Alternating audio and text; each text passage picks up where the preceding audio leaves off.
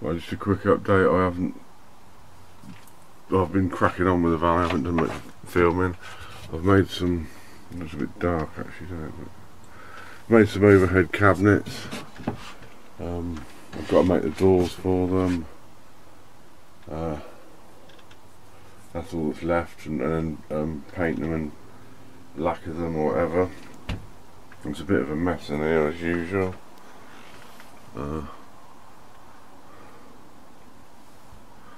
I've completed my solar installation, so do a quick. Gone for the Renogy Rover 40 MPPT charge controller. There's two I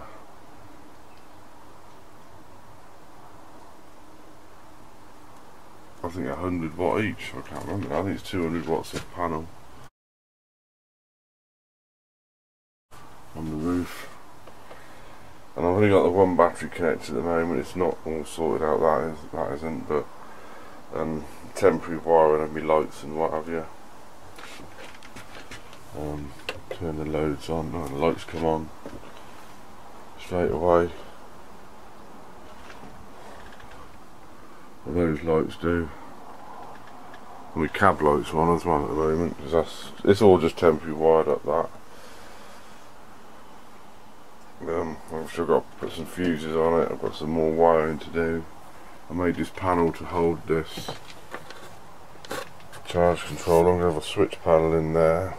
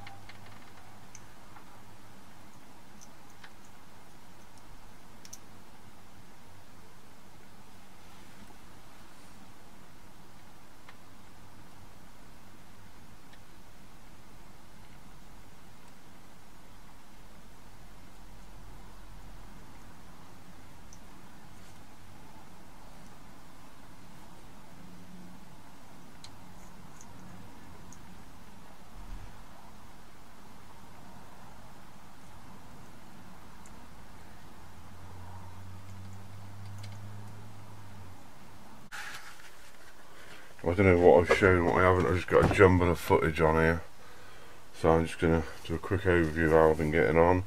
I've got my solar installed. That's my Renogy Rover charge controller. 2 batteries down there, just they're AGM lead acid. I haven't gone for lithium or anything like that. So I've gone with a Renogy DC to DC charger as well. I've started to install the electrics. So I don't know what I've shown, what I haven't. So I'm just doing a bit of an update, and then I shall have a look on the editor. I've been making me overhead lockers as well, or nest boxes, whatever you want to call them, because they don't look particularly special, but they'll do. I've got to make the doors for them.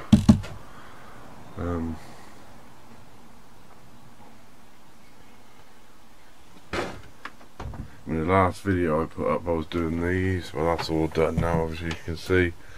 I've still got to do the back door, underside door.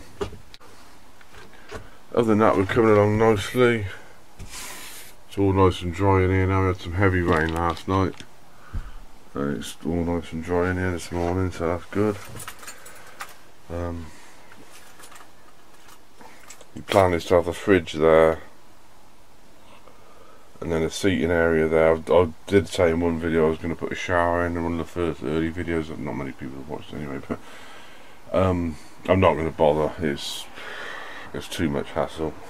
It's even, I've been looking online, many people, even with the longer wheelbase van, don't have showers, and I just think, well, I'd rather have the space, a shower. It's a lot more work, it takes up space, and it's something you use 4 minutes a day when you're at home. So you go away, you can go a few days without a shower.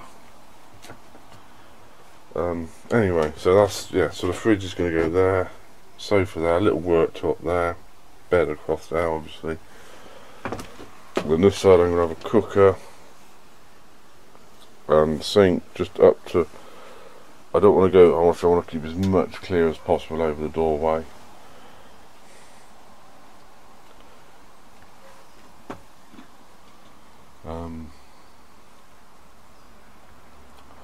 Yeah, and that's about it. I've got a shelf I'm going to put in there, and obviously this will have a door on it as well, so it's just one slightly lower cupboard. The reason I've done that is because it's more than 8 foot long, so I couldn't use one 8 foot sheet of ply, 8x4 sheet cut down. I'd have had to have bought a longer sheet, so I've done 2 smaller cupboards, and I'm doing a slightly different one, slightly lower, and then it gave me a panel to mount a solar charger on, and obviously all the wires come down, and that isolates the solar panels, and it comes down to the fuse board down there, which will distribute it all. I mean, turn the load, the light's on. I've just temporarily wired the lights up to there. I haven't wired those ones in there, they have to be on a separate switch.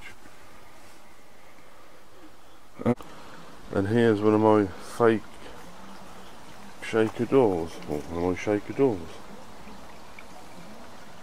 for the nest boxes or the overhead lockers. That's the small one gluing up. This bit's just an extra bit of wood. Few gaps is a bit more gappy, but that'll be alright. That's the one that's going to go there.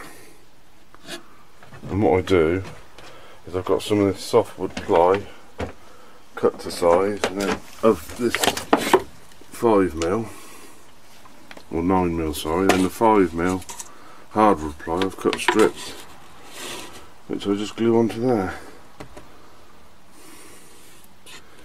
It's not my idea. I've copied it off of self-built stores. They done it, but it seems to work quite well. That's the other overhead locker.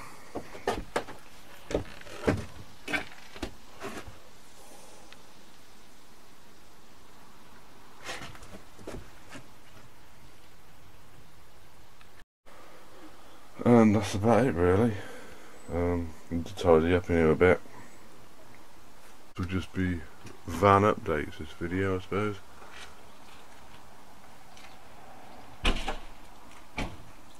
Okay, well thanks for watching and I'll see you in the next one. Bye.